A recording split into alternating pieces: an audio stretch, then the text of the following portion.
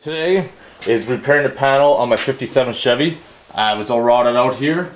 So what we're going to do, well obviously I've already cut it out. So today I'm going to use a special tool, the flange, all the way around. And then we're going to weld a brand new panel in. By flanging this, it's going to make the panel a little bit more rigid, a little bit more easier to weld. And because you can see it's pretty flexible, so that's what we're going to end up doing.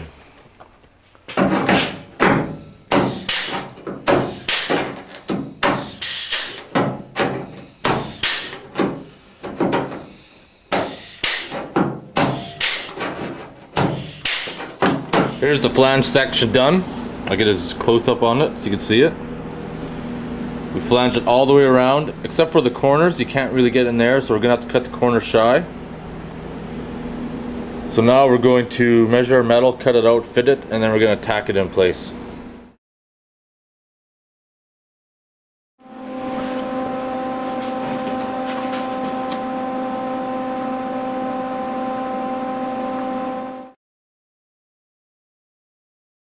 It's now welded in. It's welded in somewhat smooth. I still need work to clean it up, smooth it out. Of course, when it's all said and done, there's going to be Bondo in there. I still got some warps in there. I can see it in the panel.